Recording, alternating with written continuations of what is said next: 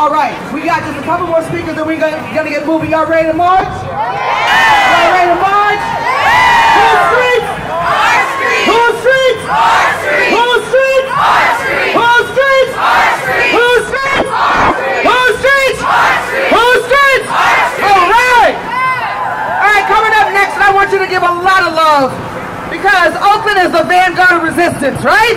We are the nation's vanguard of resistance, and part of that reason is that we breed organizers. We breed activists. We breed revolutionaries. And so coming up to the stage are two organizers from both Bay Peace and Youth Together. They are the future of our movement. They are our movement. They are why we are fighting. Y'all come to the stage, please. Y'all give it up. Give it up. Give it up. Give it up. Give it up. Give it up. Hi, my name is Katie. I am born and raised in Oakland, California.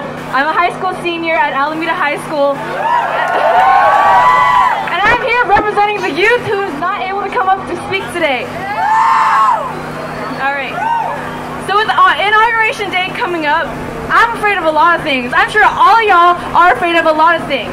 And yeah, I'm afraid that we'll regress from the movements that are so close to our hearts.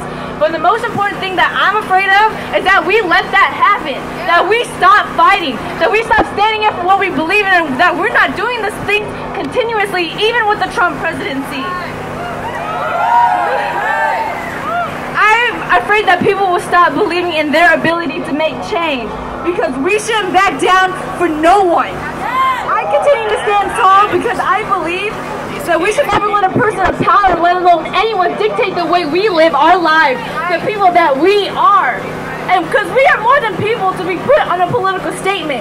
We are more than someone to be put on a political agenda. We are more than our gender, our race, our sexual orientation, our religion, our ethnicity, our nationality. We are deserving people who need to continue fighting for civil rights because the time is now and we need as many people on board as we can more than ever. And Trump's presidency may break apart communities if we only let that happen. So this is a time where we need to come together and unite with one another because unity is peace. Unity is power. And I see my people building each other up, empowering their identities to create liberation for one another. And I know, I just want to put it out there that we can't count on a superhero to win our fights, to make change, you know. We can only count on ourselves. And I think, sorry.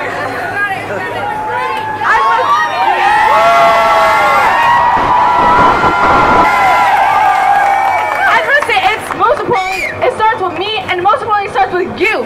So I'm so glad to see you guys all come here together because this is family, this is love, this is unity right here. And the reason why I'm personally coming out to this march is to be a representative of all the LGBTQ young women of color who can't be here today. I march for the silent voices of the marginalized lives of our society. I march for all individuals. I march for social justice. And I hope you will too. Thank you.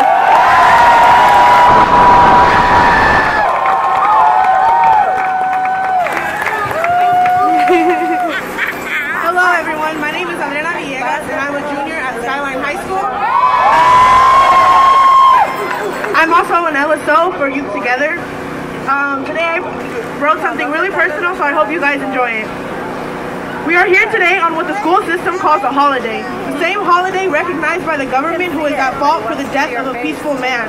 The same holiday that South Carolina only chose to recognize in 2000, which was only one Adriana ago. The same holiday that white folks get paid for as a day off but turn a blind eye to their privilege. This country believes celebrating MLK Day is less racist, but this hate shows America's true roots and we have not achieved the justice MLK dreamt about. See, in this world, history is altered and our reality distorted. Are black boys losing their lives for carrying a toy gun, for getting Skittles or pulling out their license? Are brown men as gardeners mowing your grass as during California's drought? Are women as objects forced into miniskirts to be sold on East 14th? Are kids taught to dream outside their community so that they can say they made it out the hood? I don't want my Dio and Primo locked up in a cell that was built for them before they were born. I want them standing in the audience when I am awarded for my high school diploma.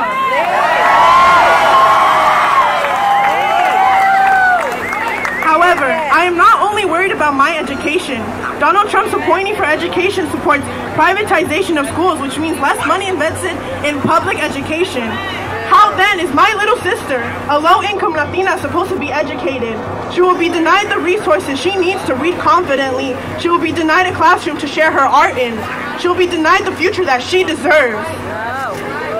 How will I become more than your maid, babysitter, trolla, or drug dealer if my tools are stripped away? But you see, that's what we're set up for.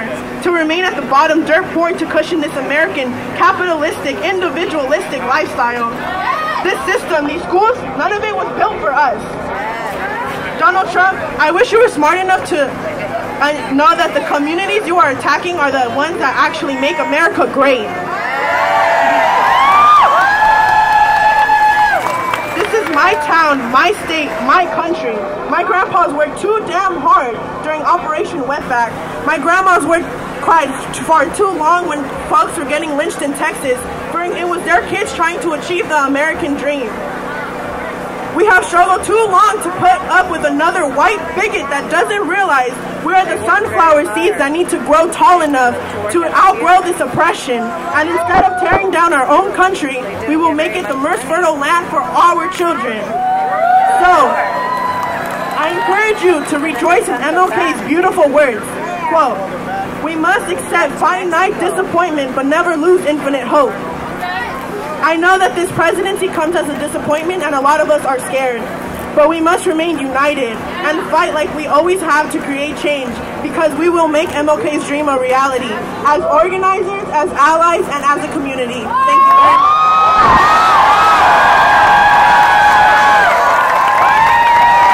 From the mouths of babes, y'all. From the mouths of babes, y'all. All right, up next we've got Brother Clarence Thomas.